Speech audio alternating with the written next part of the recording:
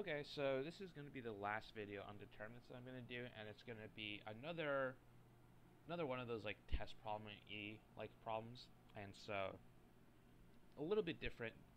We're going to link then the determinant to invertibility now, and so the question is, this is from a practice exam, I think.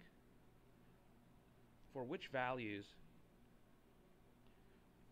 of k is A equal to this matrix 1 0 1 1 0 1 0 k 0 0 k 0 2 negative k 2 k invertible?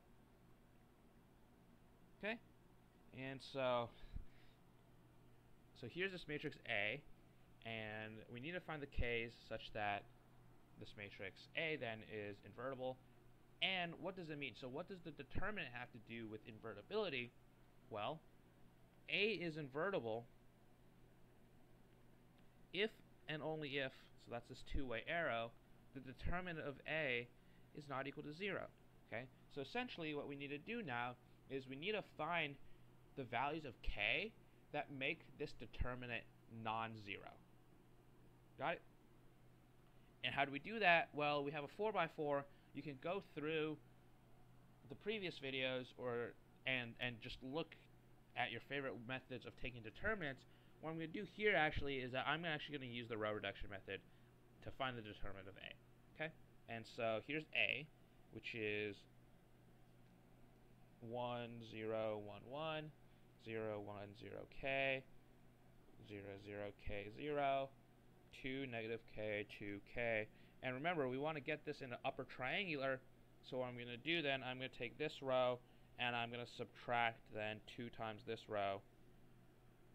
So here I get 1 0 1 1 0 1 0 k 0 0 k 0, and then this becomes 0 negative k 0 k minus 2.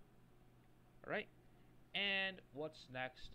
Now I'm going to take this row, this last row again, and I'm going to add k times the top row, the second row, okay? And this essentially zeroes out that guy, so we get an upper triangular matrix. 1 0 1 1 0 1 0 k 0 0 k 0 0 0 0, and then k times k is k squared, and you add, so this becomes k squared plus k minus 2. Alright? And so what's the determinant of this matrix then? Well, we just multiply the diagonal. The determinant is equal to 1 times 1, which is 1, so this k times k squared plus k minus 2. And remember, this guy cannot be 0. This determinant cannot be 0. So if we factor it, this is k plus 2, k minus 1. And so what we realize then, for this not to be 0, k cannot equal 0, negative 2, or 1. Alright, so our final answer then, for A to be invertible, we need to find k such that the determinant is not equal to 0, and the values of k that make the determinant equal to 0 are 0, negative 2, or 1. And so k is invertible, A is invertible if k is any real number, okay, or a complex number. It actually doesn't matter here. And k is not equal to 0, negative 2, or positive 1. And this is the final answer, and that's how you do this type of problem with the determinant.